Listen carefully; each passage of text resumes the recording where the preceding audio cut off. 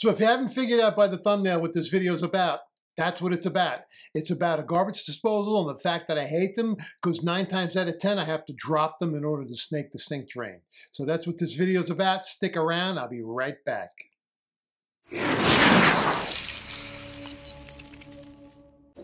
So I was here on this job last week. This customer called up and he said that he threw some stuff down his garbage disposal and all of a sudden the water started coming back into the tub from the kitchen sink, and also when he ran the bathroom sink, the water came in the tub.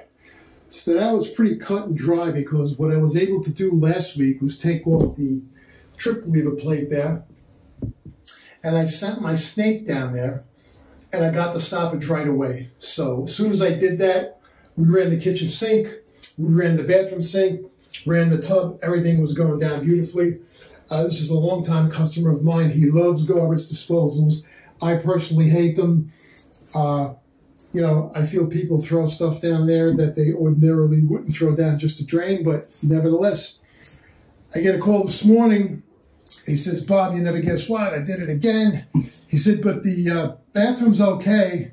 It's just the kitchen sink. It's clogged solid. So let's go in there and take a peek. I can tell you this is not going to be fun. I've been under his sink before. I've taken down this garbage disposal to clear stoppages in the past. And this one I've been working on for about 45 minutes. I thought maybe I could plunge it and get it to go.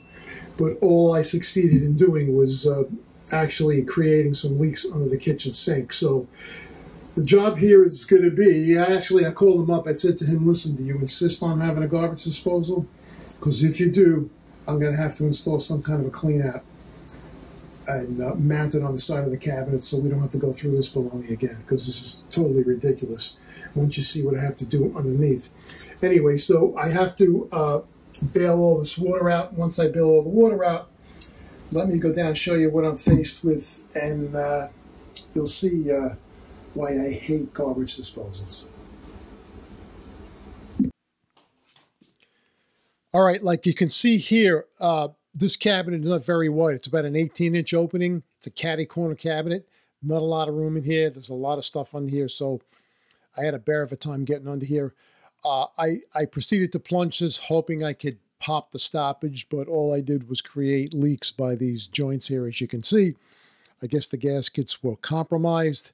There's a ton of stuff under here. There's a water filter on the left. There's a dishwasher drain hose, dishwasher supply lines. In the past, I've had to prop up that trap with that piece of 2-inch PVC because the line coming out of the wall is back pitched. It's a little wonky. So this is something I have revisited many, many times, and it's not pleasant, I got to tell you. And, you know, I came to the realization I'm going to have to put a clean out here once I back this all out and actually clean it out, because there was no way I'm going to be able to do this without dropping the disposal. So you guys that want disposals and don't have accessible cleanouts, keep this in mind, because this gets pricey. If you have deep pockets, I guess it doesn't make a difference, but you know, most people don't, but it is what it is. And the idea is to install a clean out here. So in the future, we can get this cleaned without going through this whole crazy thing. He wants his disposal, and you know, he did not want to get rid of it. So we had to do what we had to do. So let's take everything apart. And there you can see I dropped everything. It's out of the way. It's still, the room is just ridiculous under here.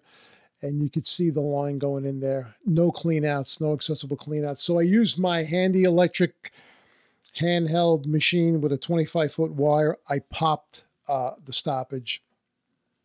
And then it was just a matter of proceeding and putting everything back together again, which again was not pleasant, you know, but I did what I had to do. Probably took from start to finish. I spent maybe 4 to 5 hours getting this done. It was a pain in the neck, and this is why I hate garbage disposals. You know, unless you have cleanouts. And in New York City, there are no cleanouts in the wall. And there you can see I put my Y in. I was originally going to run this along the wall and strap it, but I decided just to wrap it around the disposal and have the cap sticking out so I could just throw a snake down there in the future if this happens again. And I used a PVC trap this time, and I propped it on top of the cabinet to get me a little pitch because this trap was a little deeper. So I was able to prop it up and support it, put everything back together again, and basically there is the clean out. I just wrapped it around the disposal, put a gym cap on it. So in the future, if this disposal clogs on its own, I'm going to be able to throw a snake down there and just run the kitchen sink while I'm snaking it, and I can wash everything out. And you can see it was just tight. It was just not easy to do, but you do what you got to do. And just if you want a disposal, man, just be careful about the stuff you're throwing down there because it can create problems. And again, if you have to drop the disposal, I hope you have deep pockets because it gets extremely expensive to do a job like this here in New York City. So that's how it goes here in New York City with a garbage disposal. We don't have available cleanouts most of the time in the wall like I've seen in other states. They have either a clean out below the waistline or above the waistline so you can take a plug out and snake the drain out. That's not the case here. 9 times out of 10 I have to drop the disposal, and you know what? I hate it, A, and B, it gets expensive. So if you want a garbage disposal and you want to throw everything that mankind has developed down the garbage disposal because you're too lazy to scrape the dishes out and put it in the garbage, you better have deep pockets. Guys, if you enjoyed the video, I highly recommend you subscribe to the channel, hit the notification bell so you'll be notified when I post new videos, and thanks for stopping by. Sorry for the rant, but again, I hate them. I did all I could to convince this customer to get rid of it. He didn't want to hear it. But at least now I can go there in the future, take the plug off, send the snake down, and he'll be good to go. So again, folks, thanks for stopping by, and as always, happy plumbing.